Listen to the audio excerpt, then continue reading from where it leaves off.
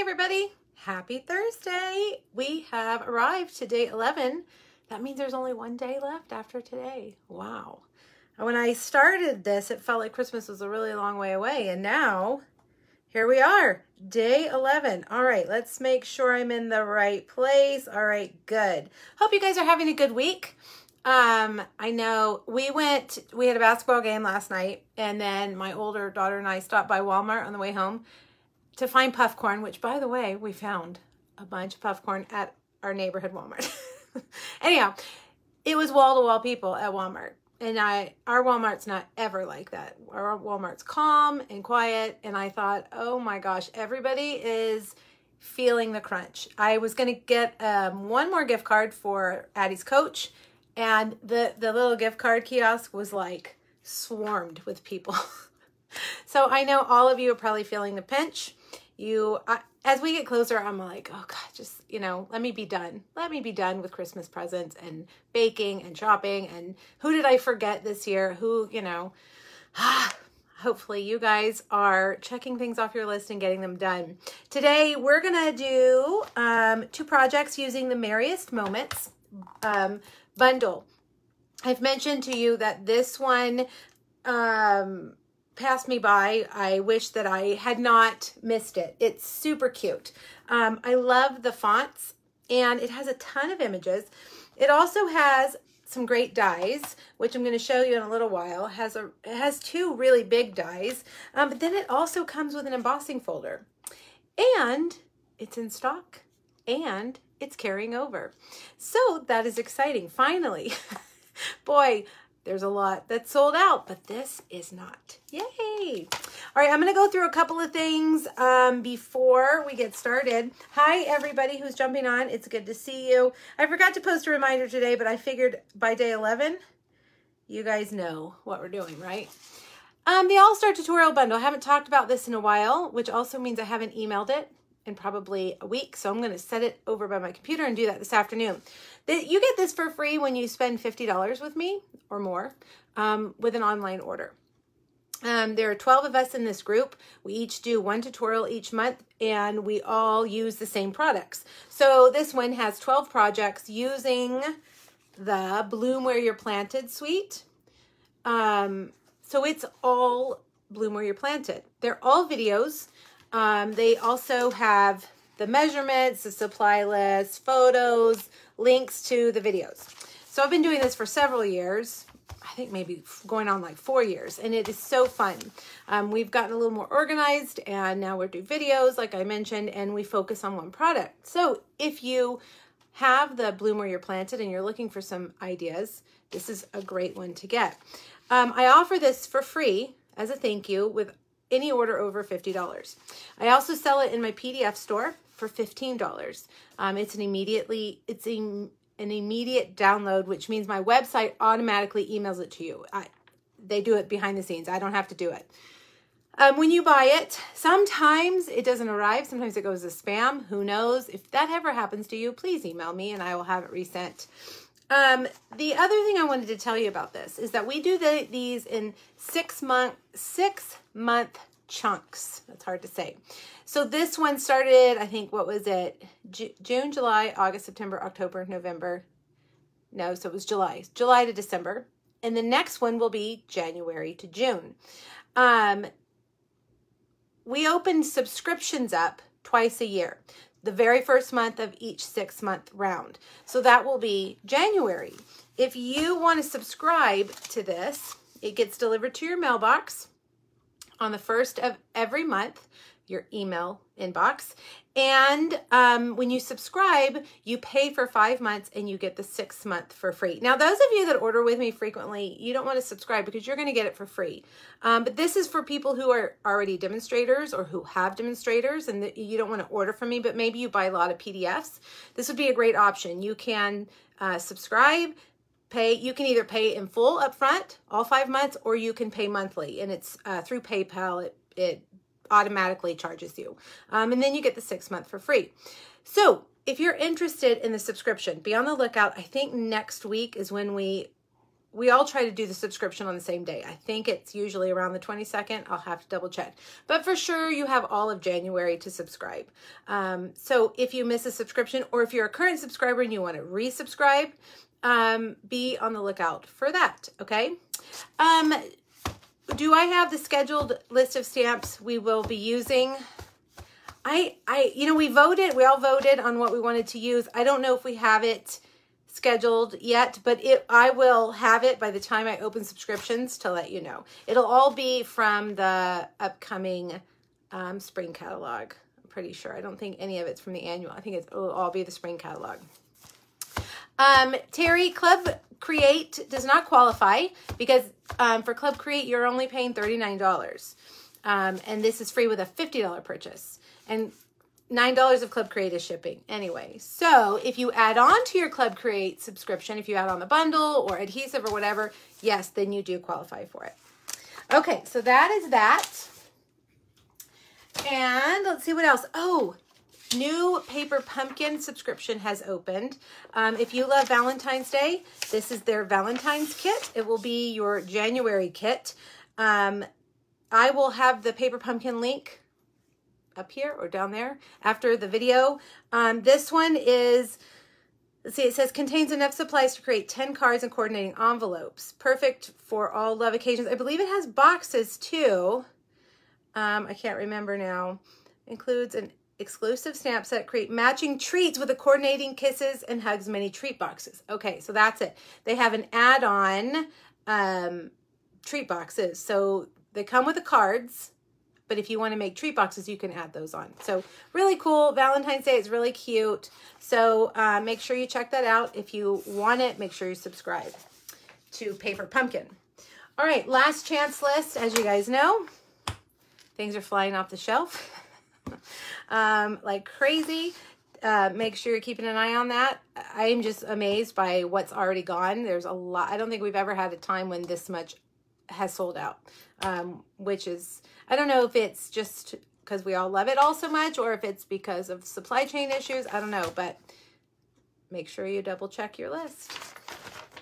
Okay, so today is day 11. If you have missed any of days 1 through 10, here are all the projects that we have made. That's a lot. 2 each day. Mostly 1 card and 1 3D project. All of it is on my blog. If you go to pinkbuckaroo.com, you'll see it all come up. You can click on whichever day you're interested in. All the videos are uploaded there as well as YouTube. There aren't PDFs for this, but I do have the measurements listed on each blog post. Tomorrow will be the last day, and we're going to be doing, forgot what it's called, Delivering Cheer. And I am pulling in new paper from the spring catalog tomorrow, just to give you a little bit of a sneak peek. So make sure you join me. Tomorrow will be the very last day, and it'll be fun. Okay, how about door prizes? This door prize is the Sparkle of the Season. You have to go to pinkbuckaroo.com, scroll down to the bottom. Towards the end, there's a link that says click here. Go answer a Christmas question, give me your address, and then I'll pick a random winner each day. This winner is Judy Kruth, or Kruth, Judy. I have your mailing address, Judy. I will be sending it to you. Congratulations, Judy. These are sold out too, so yay. What's my, oh, I've got another sold out. I've got another sold out bundle today to give away.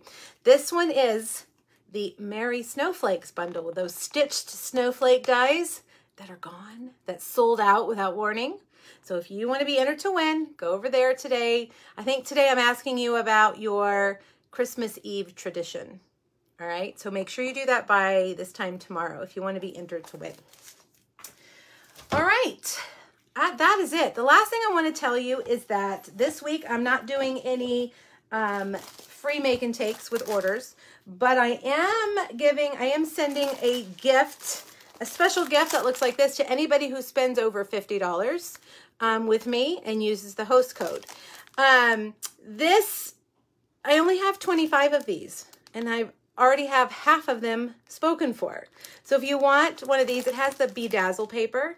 It has the little cute oven mitt and a pack of 10 cards, handmade cards. So if you want this, make sure you get your order in before they're gone. I'm saying until through Christmas, but if I get more than 25 orders between now and then it'll be done. So, but anyway, right now we're about halfway gone. All right, I'm gonna flip you guys around and we will get started. You guys, one of you asked about that weird question on the prize thing down at the bottom. Who knows? I don't know. All you have to do is just answer the question and enter your address. There's weird stuff at the bottom, like random 1, 2, 3, blah, blah, blah. I think I deleted it. I don't know where that came from. So don't worry too much about that. As long as you enter your mailing address, that's all that matters. Okay, so we're going to start with a card. And like I mentioned, this bundle has some really cool features, right? So it has this embossing folder, and the embossing folder has a lot of detail. And then you have these two bigger dies. This one will cut out the outline there like that, okay? And what I saw online is that you can put your die, if I can find the right setup, let's see, is it on this side? Anyway, you can put this die like this in your your cut and emboss machine and run it through, and it will cut and emboss at the same time. So I didn't do it like that, but I also didn't use this die. I used this die. And I did try to do it like that with this die, and I did not like the results. So this one, this one has a lot more like holes and cutting surfaces and all of that. And it slides around, it doesn't lock in. So I don't really feel like I can recommend that. I mean, maybe you could try it. It has so much detail, the embossing. And this die, you can see, I mean, it cuts out all these things. What I found is that you didn't get as much detail when you put them through together. I do know that this works really well, this one. But I didn't use this one. This one actually sits down on there. It doesn't slide around. So I won't tell you who I watched that said you could use this one, but I don't know for sure. But I do know for sure this one you can run through like that, and it works really well. Okay? All right, so that's what we're going to do. We're going to do that twice, but we're also going to do some stamping. And I used some really bright and fun colors for this card. You can tell here at the end, I'm not sick of Christmas or Christmas projects, but I just need a little, some variety, a change in my colors and, little less Christmassy, standard Christmas, I guess. And so I'm going with some of my favorite colors. We're going to do polished pink and granny apple green and daffodil delight. So this flower is the bigger flower, and I'm going to stamp it twice like that. And then we've got the smaller flower. Okay, we're going to do that one twice. Hope I have enough room on my paper. And then we're going to do, we need 2 of the flower centers, which we're going to do in Daffodil Delight. Aren't they cute? I love the way these are drawn. Something about these images are just cute and very almost cartoon-like. I really like them. And then I'm going to do 4 of these in Granny Apple Green. All right, now for the sake of the video, I cut them all out because it's a lot of cutting. So here they are. I do want to point something out to you though, okay? The flowers, for example, are not symmetrical. Well, I just happened to put it down in the right place. But if you lay it down, you have to keep rotating it until you find where it lines up. I had a customer a few years ago who wanted to return a punch because she said it didn't match the flower, but she thought that the flower was symmetrical. And then when I showed her that you could rotate it and then the flower would line up, she was like, oh, okay. So don't get frustrated if you feel like the die doesn't match. You just have to keep rotating it until you find it. And then you kind of learn, like, that petal looks really kind of different than all the others, and you can tell that it's that petal. So then it's easier. So anyway, don't get frustrated. Just keep turning, and you'll find it. Okay, so now let's use that really cool die and that embossing folder so I can show you what's really magical about this set. We're going to use, like I said, Granny Apple Green, and did I put I need my other plate. Here it is. I put it away. You're going to take everything off, okay? Just plate one. And the first thing I'm going to do, I think I'm going to emboss first. I don't know, you know, do you guys feel like you should emboss first or you should cut first? I feel like I want to emboss first and then line the die up with the embossed image. That works best for me.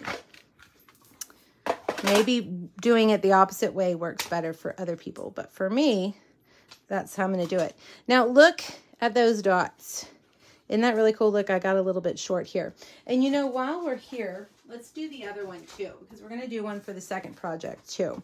So if you don't cut it out, you have all these really cute dots in the background. Let me make sure that I get this. It's exactly like 4 1/4 by 5 1/2. So you want to get it in there just right. Okay, run that through. Now, we're going to get this one. And again, remember there are two here. So if you do this one, you're going to get more of a solid outline. Okay, like that. But I wanted to cut out all those pieces. So I'm going to use this other die. And you want to put back your other plates, all your other plates. And then we're going to lay this on here and really wiggle it around. Look at all your points, your top, your bottom, your side. Make sure everything is lined up. Yeah, that looks good. And then carefully put your top plate on. And then there we have it. See how it cuts? It doesn't just cut, this one doesn't just cut the outline. You need to go, I've mentioned our CEO, Sarah Douglas. She does Facebook Lives, and she has a Facebook Live where she makes some family Christmas cards with a photo in the middle. And she just used this die, and they were gorgeous. So if you're looking for more ideas, find Sarah Douglas on Facebook. If you Google Merriest moments, her video will be one of the first ones that comes up. All right, we're going to do this again. This is for the second project. I'm just doing it while I have the cut and emboss machine over here. Wiggle it, and then you'll feel it. Once it sits down in the right spot, you'll feel it. It's kind of like a puzzle piece that fits down in there.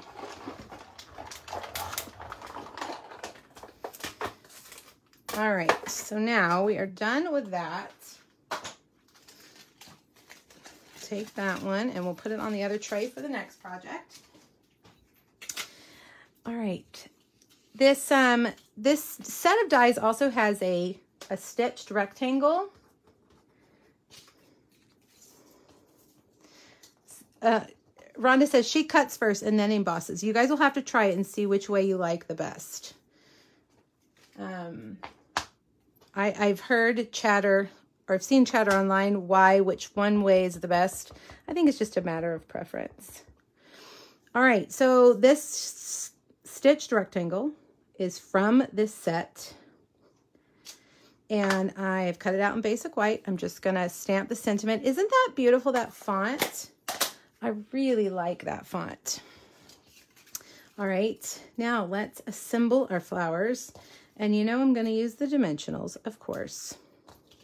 I guess I could use regular dimensionals for this part, but And you want to put those on so that the petals are, you know, not right on top of each other. They're, they alternate. These kind of stick out in the middle.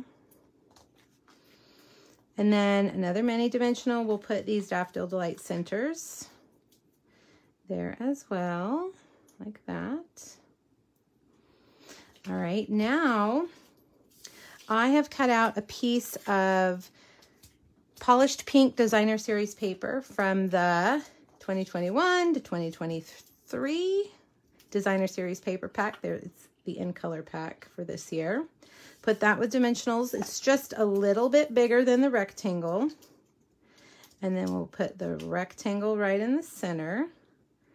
I think pink and green, pink and bright green are a fun Christmas combo. Now I'm going to take these two. Let's do these first. I always end up doing this backwards, and then I'm trying to squeeze things in behind. Okay, let's see if we can get this glue to work. There we go. So I'm going to slide that right there. And slide this one right there. You know, any of my friends on here that do Facebook Live, do your comments disappear and you have to tap the screen to see them? That has been happening for weeks and weeks and weeks, and I'm really tired of it. Like if I'm just looking, it's not showing me anything. I have to tap the screen and then they all disappear. They all fade away. Why is that? Is it a setting that I have? Surely not. I don't know. I guess I need to do some research on that. All right, put this right here. Isn't that gorgeous? Like that. And then we're just going to use a basic white card base.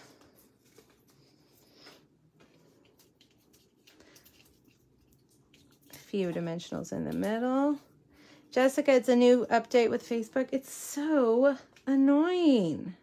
Why would they do that? I mean, you can swipe to get rid of the comments, so why would they just have them disappearing? Oh, Debbie, you've heard other people having that same... Okay, well, good. Then at least it's not me.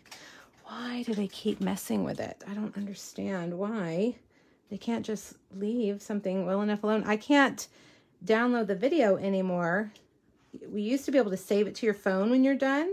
Well, they've completely taken that option away. So if for some reason it got deleted or disappeared, then I don't have a copy of it on my phone, which is frustrating. Ugh. Anyhow, okay, a few rhinestones and there you have it. Gorgeous, right? Isn't that beautiful? Why I haven't played with this before? I could have done a whole class on this bundle. I wish I had. Okay, there's project number 1. Now, project number 2 is going to coordinate beautifully with project number 1. We're going to make this, and I don't really know what to call it. It's like a big fold over milk carton. I actually made this back in the summer for something we did with our team, and then I forgot about it. And I saw it just last week, and I thought, oh my gosh, we need to make one of these. All right, so I'm going to show you how to make one of these. So this time I brought in Pool Party because I really wanted to use this Pool Party ribbon. The Pool Party ribbon, I don't think is sold out yet, but I think I saw that it was on low inventory, which means it'll be gone soon. All right, so this takes a full sheet of cardstock, 8.5 by 11. We're going to score the long side at 1/2 inch, 4 inches, 5 3/4, and 9 1/4.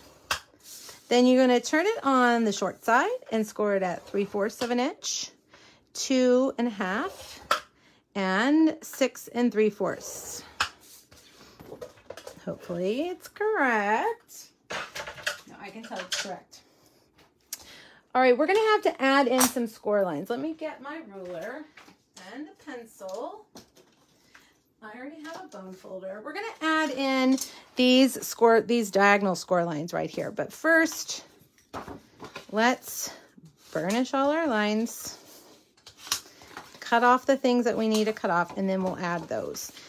Now I need to stamp something on the front of the box, and you guys, more times than not, I forget to do that before I actually assemble the box. So hopefully today I'll remember. Okay, so the first thing, hold on. Let me make sure I remember what I'm doing. Okay. I have to remember what I'm doing, and I remember, hold on. Let me look. Yeah, okay. We're going to cut off these top 3 and then this one on the outside, okay? We're going to leave that top one up there as the fold over. Okay, so cut those 3 and then cut this one right here. All right, now on the side, you're gonna cut just the bottom one, the bottom skinny one. And then you're gonna wanna cut these apart. Okay, cut the corners.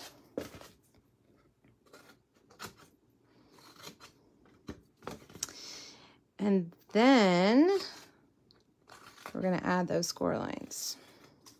It seems weird that we're not cutting any of this apart, but that's because that's the way it's supposed to be. See, it goes together like this, and then these, we want these right here to pinch. So grab your ruler and your pencil, and let's see, how wide are these? 1 3/4. So that is 3/4. What is that? 5/8, 7/8. 7/8 and 7/8 is 1 3/4, right? So 7/8, we're going to make a mark at 7/8. That's about halfway. Okay, and then take your, you can use your bone folder, you can use your stylus, you can use take your pick tool, and you're going to draw a diagonal line from the bottom corner up to that tick mark at the 7/8 inch point. Okay, and one more. Like that. Now, you want to make sure that you burnish those so that when you go to pinch those sides, it's going to do exactly what you want it to do. All right, the next thing we're going to do is use our, you guys know I can never remember the name of this punch. Hold on, detailed trio punch. I always want to call it the tri-corner punch. I don't know why. Let me make that straight. Okay, and I'm going to round these. All right, so fold, you got to fold in your side like that. And like that. Okay, so that is what it looks like. All right, we're going to add some dots right here. I'm not going to forget. We're going to add some dots. If I can find my ink, which is right under here. This is just a texture stamp in this stamp set. There's another one too that you could use, like 3 little dots. And you don't need to do a whole lot because most of our focal point is going to cover it up. So just kind of on that edge right there is where you need to do that. Okay, so now get your adhesive. I think I'll use tear and tape for the sides. Tear and tape, Tombow, Stampin' Seal Plus. Gosh, look at that. I almost had it perfect length. Okay, and then fold over like that. Okay, so there we go. See how those are going to fold in, and that's going to go over. But I gotta adhere it. Let me see. Why does that look like it's not straight? Okay, fold those in. This time I'm just going to use this because it's easier down here. A little bit of Stampin' Seal. If you're going to put something heavy in your box, you want to use tear and tape, Tombow, or Stampin' Seal Plus. But for the video, I'm just going to do that. All right, so that's going to fold over like that. And what we're gonna do, I'm gonna draw where I want my holes punched, like that. And grab your hole punch. We don't carry hole punches anymore, but you can find these all over the place. This is just, I think, my, what is that, a 1/4 inch hole punch. All right, then close it up and use your pencil to draw those lines on the inside. Okay, and punch there. Now, take your ribbon and first go through this part. This is a really cool way to keep your ribbon attached to your box.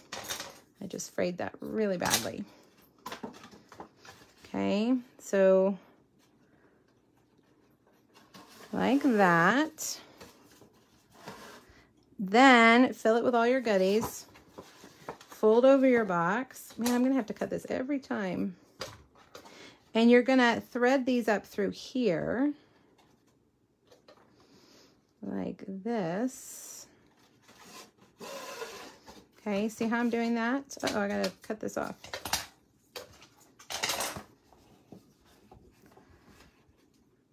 And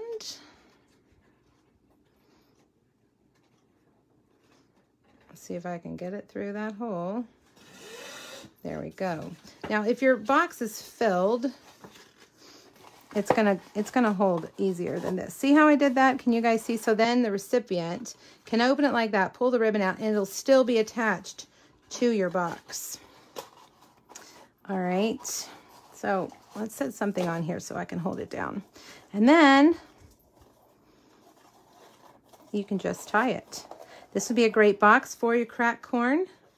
By the way, found 7 bags of cracked corn last night, and those bags are tiny, you guys. If you have bought that puff corn before to make it, this year the bags are tiny. I'm having to use 1.5 bags in place of what was 1 bag last year. They are tiny. Very disappointed. And a little bit more expensive than before. Okay, there we go. Now, let's decorate it. Remember we did this right here?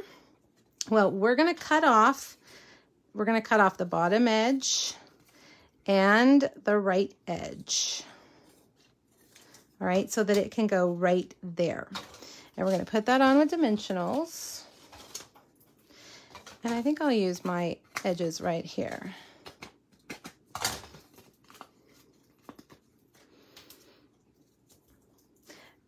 Kathy, if you go to my blog and you search cracked corn, you'll find my recipe. It is the most addicting, delicious Christmas treat you will ever find. It is delicious. I make it every year and give it to the teachers, and we've done it at my retreats. I've shared the recipe lots of times. So just go to pinkbuckaroo.com. That search field is up in the right corner and type in cracked corn and you should be able to find it. All right, this time we're going to use a Joyful Christmas. Same stitched white rectangle. I'm stamping it at the bottom to leave room for my flowers. All right, and this time I stamped the flowers twice in Pool Party and once in Petal Pink. And then I did the centers again in Daffodil Delight. Oh, thanks. I'm glad you guys like it. I love this one. All right, and then last but not least, we got to put the centers. This is a pretty big box compared to some of the boxes that we've made. This one holds, you know, bigger things, cookies or cracked corn. All right, did I lose the other center?